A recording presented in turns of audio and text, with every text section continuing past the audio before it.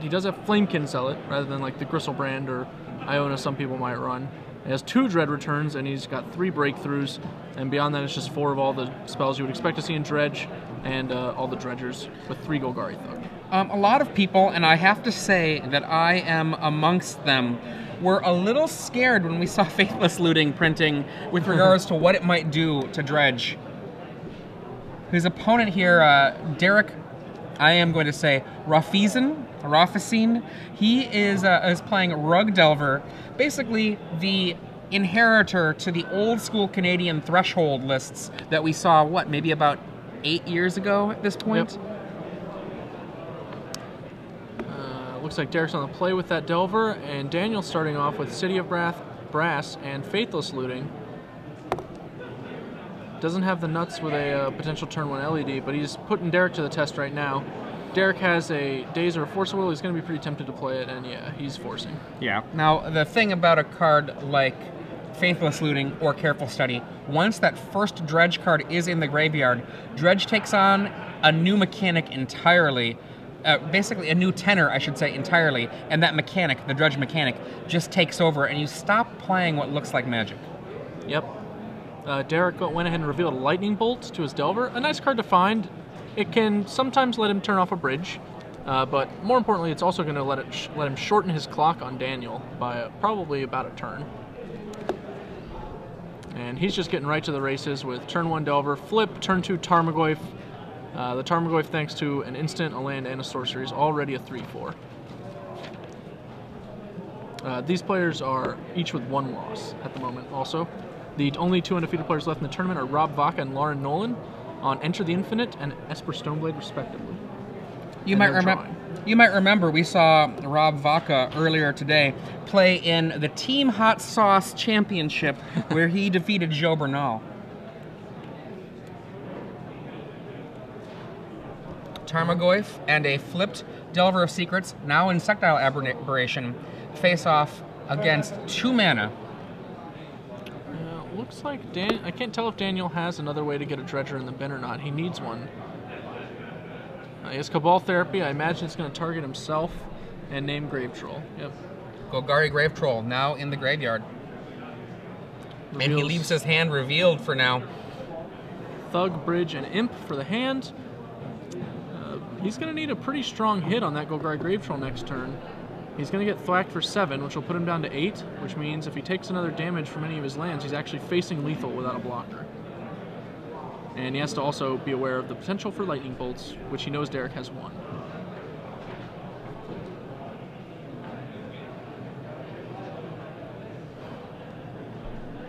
And it's about to be a game of not quite Magic. Here we go. Will Daniel be able to do something impressive, or will the game end?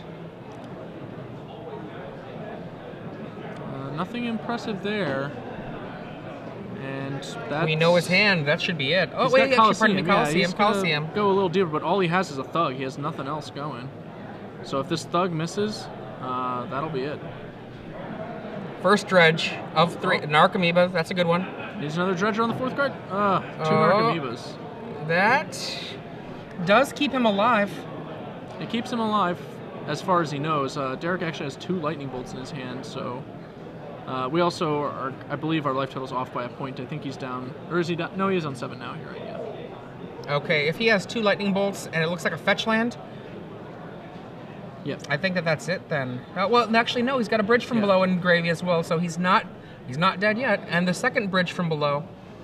He's discarding the second one to Coliseum, and gonna go ahead and get his graveyard straightened up, but not reorganize it, notably.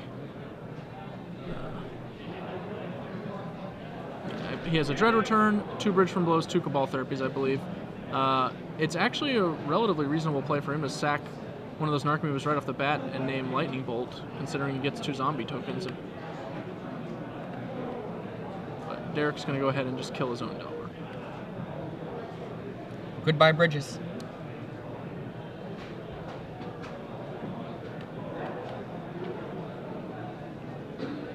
It's possible Derek made that play during the draw step or something like that, I guess, depending on when Daniel was doing his actions. I think you're completely correct. No, he did.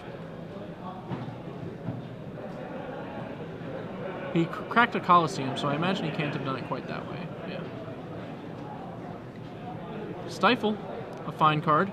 It'll be able to stop another Narcomoeba from entering play. In marches the Delver in the Tarmogoyf in a second. I believe probably what happened there, since the cards that Daniel would want to cast are sorcery speed cards, that we probably still had triggers on the stack or some other effect on the stack. Oh, perhaps he...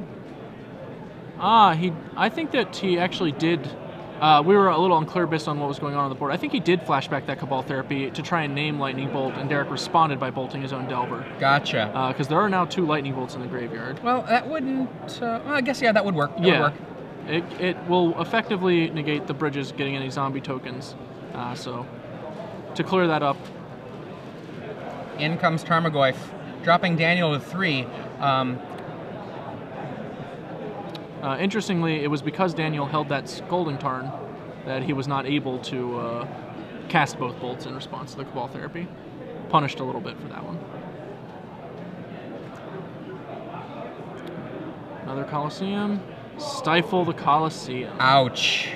Yeah, well, Daniel, not excited to see that. Now, you can see here Daniel doing what many Dredge players do, using the table for his to show his graveyard. And to clarify, this is a draw step Dredge. Daniel was cracking his Coliseum during his own upkeep in order to potentially maximize his draw step. And I don't think I saw him hit a bridge there. No bridges there. Yeah, he's... Icarid is what he got. He's in the abyss at this point, with no upside. Next turn's Dredge will need to find him a copy of Bridge from Below, or I guess, actually I think just Bridge from Below is all he can really do here. Attacks for 1 with his Narcomoeba. In comes the Tarmogoyf. The other Narcomoeba blocks. Daniel Kwiatkowski looking for a chance to win here. He's going to bring back Icarid. That'll give him 2 creatures.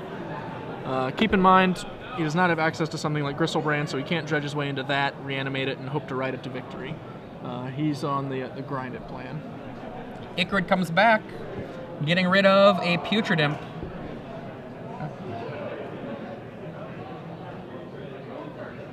Daniel at a precarious 2 life. Derek does run Forked Bolt in his deck. Yeah, he has... And Fire Ice. Yep. He has more burn spells than most Rug Delver players. Most run 4, maybe 5. He's got 7. And Putrid Imp is the card dredged. Icarid marches on in for 3. Derek empty-handed, but Daniel is actually quite hobbled here. Most of his Narcomoebas are dead. 2 of his bridges are gone. He has no bridges in the graveyard. Yep, and he's a lot of dredgers are in his hand. His capability to pull off the combo finish is definitely not looking great. He Cabal Therapied himself there, sacrificing Icarid before the end step. That helps him get that Golgari Grave Troll back in the yard, giving him the massive dredge that card can provide. He's going to need to hit a good one this turn. He's losing his Narcomoeba. Icarid's not exactly a blocker, as they call him. Derek Raufeisen off the top. Forked Bolt will do it. We're on to game 2. Can see our coverage runner there, Patricia, in the background next to Derek. To the sideboards. Derek has, let's see, 3 surgical extractions amongst his many cards that he can bring in to help fight this fight. And no other particularly exciting cards.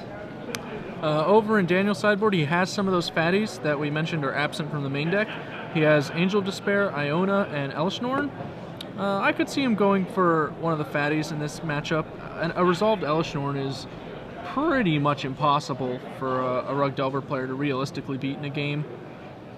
He also has access to Firestorm, but not really impressed with that card against Rug Delver. It basically can only kill Delver of Secrets, and it does it at a relatively steep price. So I imagine he might slot in that big guy, and that's about it. Maybe tweaking with his 3rd Icarid is in the sideboard, as is his 4th Breakthrough. Now, one of the things that the Firestorm is usually for is to stop hateful creatures. And there are a ton of creatures that if they sit and play can make Dredge not have a very happy day. And obviously, Derek does not have his deck list in Daniel's hand, so he doesn't know for sure. But a quick glance on our side of things, there are no creatures in Derek's deck that are particularly hostile to Dredge. And Rug Delver, generally the worst that they can mention is the Ooze, which is often going to get outside of Firestorm range immediately. Yeah, it's not uncommon for some Rug Delver players to play one Scavenging Ooze and some number of Green Sun Zeniths over some burn spells and a couple Tarmogoyfs in order to diversify their threats, while at the same time actually slightly increasing the number of threats they have in the deck going long. I've definitely also seen people play the Scavenging Ooze with 0 Green Sun Zeniths or only a single Green Sun Zenith. But Derek preferring instead to go 4/4/4 with Delver, Tarmogoyf, Nimble Mongoose, and then have those extra slots be used up by burn.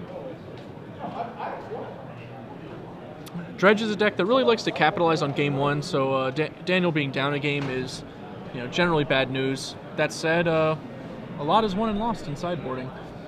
Many players, when faced with an enemy like Dredge, might sideboard incorrectly, might over-sideboard, might side out too many creatures, things like that. I think that's not that big a risk for the Rug Tempo deck. It's got a reasonable matchup, especially when it's on the play, so Derek at least has the luxury of a likely advantage game 3. One of the things that the Dredge player has going for it is it can play a game that will end before Derek can sometimes have a chance to do anything. Now, Surgical Extraction being a free spell does mean that he has the ability to interact effectively on his own turn 0, but Daniel Kwiatkowski's version of Dredge, this Lion's Eye build, quite literally can kill on the first turn. Now, that's not a very likely draw, but the combination of Lion's Eye Diamonds and the Faithless Looting can make that happen. What's significantly more likely is that it can create a crushing advantage. Yes. Very short span of space. One of the things that if you're a long-time listener to Star City Games Open Series events, you'll know that I will usually refer people to Richard Fellman's Fearless Dredge article, an article in the Star City Games archives, one of the best deck-focus articles that you will ever read, along with Chris Anderson's Elves Primer and some other articles like that. Now, this is not Fearless Dredge. Richard Feldman's Fearless Dredge is basically about running no answers to hate cards. This is instead kind of the more hyper-aggressive Lion's Eye Diamond Faithless Looting Dredge that a lot of people prefer. Derek waits for Daniel to announce a keeper or mulligan before checking his own hand.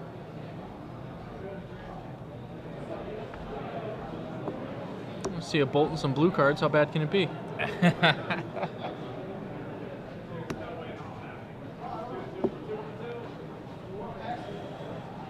And it looks like we're off to the races. Turn 1, City of Brass. Careful study. Careful study. Now remember, start. Derek stopped with Force of Will, one of these cards, the last time this happened. No Force of Will this time. Daniel's hand looks a little light on Dredgers. I don't think he has any. It looks like a bridge, a Narcomoeba, a breakthrough, a bridge. Okay. Yeah, and he's going to need to find one. And now that he's pitched the Careful Study, his only way to get it in the bin is a Cabal Therapy, which is in his hand. No Surgical Extraction from Derek, unless he just drew one. Definitely brought him in. We can see it in the deck as he shuffles there. I'm not really surprised, I gotta be honest. Brought in Surgical. I saw it coming. He's going to go ahead and get Nimble Mongoose down. He has access to a Wasteland, but in this matchup, I think it's fine to get the threat down first. Dredge really doesn't need its lands that much. Breakthrough for 1, causing 2 points of pain. Derek says, sure. Draw 4 cards, discard down to 1, and there is finally some Dredge action in there. Yep. Looks like we got a Stinkweed Imp and I think a Thug. Not sure. And we see the classic extending the graveyard across the play space, because that really is his play space. He has binned 1 Stinkweed Imp as a Dredger, and he has access to 2 Bridges and a Cabal Therapy in the graveyard as relevant other cards. Plus Colosseum is now turned on. Coliseum. Wow, Derek decides to destroy City of Brass rather than Cephalid Coliseum with Wasteland. I assume that means he has a Stifle and is planning to leave it up for most of the remaining game. In for one. The goose definitely not loose right now. Dredge. Here comes the imp. Derek destroyed the City of Brass, I think because he assumed Daniel might have kept a Faithless Looting or a Putrid Imp or a Careful Study. Wow. Stifles the trigger of the Icarid. Wow. That is a aggressive one. If Daniel happens to have another land in his hand, he could really punish Derek for that. Narcomoeba is stuck in the bin, and to be fair, the only Dredger that Daniel hit was one Stinkweed Imp, so maybe Derek just decided to take that risk. Breakthrough. Do you have a Daze, Mr. Derek? No, he does not. And you'll note a Firestorm has appeared in Daniel's graveyard. Oh, we need a Dredger right here. Oh, missing a Dredger here is catastrophic. We're just drawing 3 and pitching our hand again. And I believe he got no... He got a Grave Troll in the 3 cards he drew, so he's now on Imp and Grave Troll as Dredgers in his graveyard. Now, you notice him making sure his graveyard is in a particular order.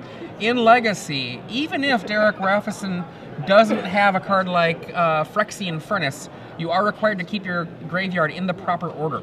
Yep.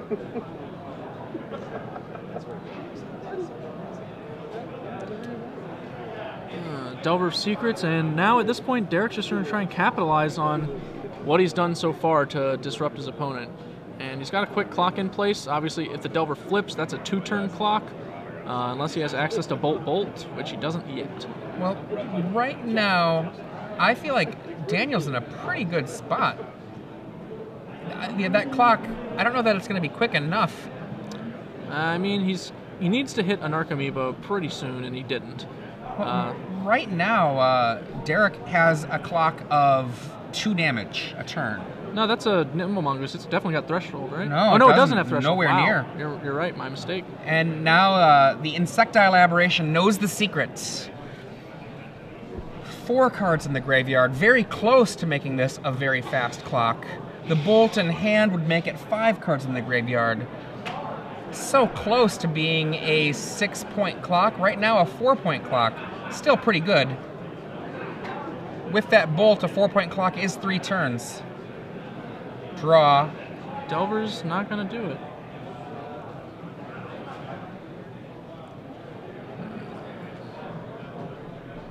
What was the card that was revealed to the Delver? I think it was what we're about to cast, which is this Altered Brainstorm, I believe. Okay, then how did he draw, after he got that Brainstorm, another card?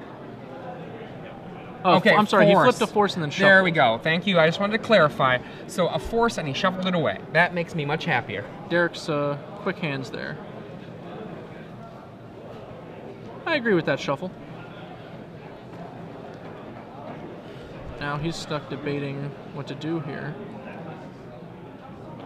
That puts him to 5 cards. He really wanted to find a fetch land, because then fetch land Bolt would be enough. But he can go Bolt and then daze his own Bolt, paying for it. You know, I don't know that it's worth it. Just coming in here for 4, that's fine. I don't know. We don't have any other action. I think I would rather just... If he lays that... Casting the Nimble Mongoose or the Delver is basically the same. If he casts the Delver, it's the same clock. But he did not cast the Delver. I thought he was going to cast that Delver, and then regardless of whether that Delver flips or not, the Bolt, and then the presumption of the casting of that Daze. Yeah, I feel like we definitely should have played one of our cards. Our hand is Daze, Nimble Mongoose, Delver of Secrets, Lightning Bolt. I don't really see a reason to not have cast at least a Delver or a Nimble Mongoose. Icarid comes out eating a Putrid Imp. And I believe that Daniel is trying to ask if he can go to his main phase. Or to his, yeah. Which Derek should definitely let him do. If he decides to attack and then sack the Icarid to something, he can bolt his Aberration once again. Also achieving Threshold, but that's another reason why we really wanted to have that. Just an extra random little dork out there to kill. Well, if we had the Nimble Mongoose, then we would actually have untap with 6 power. Looks like, yeah, we're just going to go ahead and bolt our guy, get rid of all those bridges. 1 bridge. 2 bridge. 3 bridge. That is a lot of bridges. Yep, it's a lot of bridges to lose. Oh, if only he had a little Delver to kill.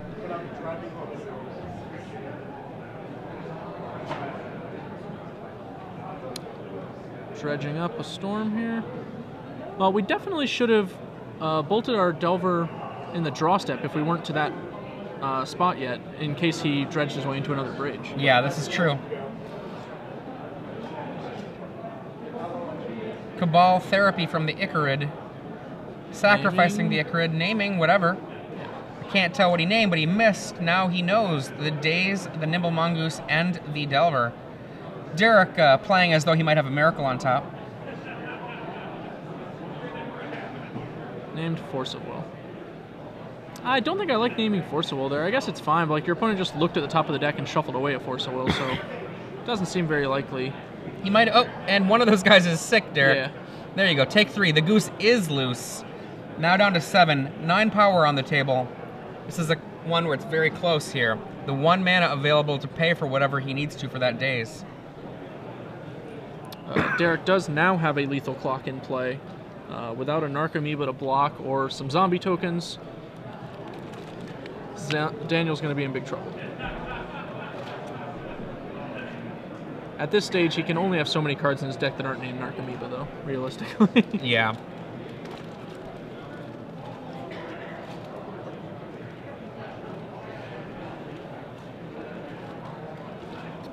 There are 2 Dread Returns in Daniel's deck, so this also means that if he's boarded in any big monsters, he's got a better chance of being able to get something like that out.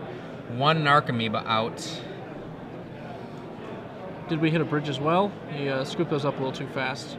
It looks like there is no Icarid. Oh, were we unable to recur Icarid? That would be really awkward. I'm not certain if he was unable or if he neglected to. It's possible that he boarded out his Putrid Imps after seeing Fork Bolt in addition to Lightning Bolt. That would be a pretty aggressive choice, but I haven't seen him a Putrid Imp yet. Here come the monsters.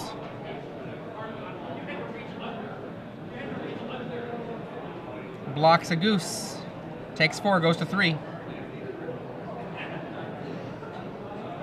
Tarmogoyf. Monsters! Ah. Yeah, Daniel had... It looks like he got another Icarid in the draw step, I think, but did not have a black creature. Wow, didn't have a black creature. I have to tell you, this. I haven't seen that. I wonder if Daniel over-sideboarded. There are a lot of Firestorms showing up, and every single one of those Firestorms is not a part of his Dredge engine. Yep, they're. I believe he has to have boarded out the Putrid Imps and maybe shaved a Golgari Thug or 2 as well. Oh no, there's a Putrid Imp, so he definitely didn't board out all of them. He hit 1. Wow. This is very peculiar. I'm curious how he actually organized sideboard. Maybe he did some trimming. He draws. Look at that. Offers it up. Daniel Kwiatkowski taken down 2-0 by Derek Raufeisen. I'm sorry, Derek. I don't know how to say your name. Yeah. That puts Derek in good position to potentially draw into top 8 next round. Obviously nothing certain in the game of Magic the Gathering, but it's got a good shot. It sounds like we're going to have another match pretty soon.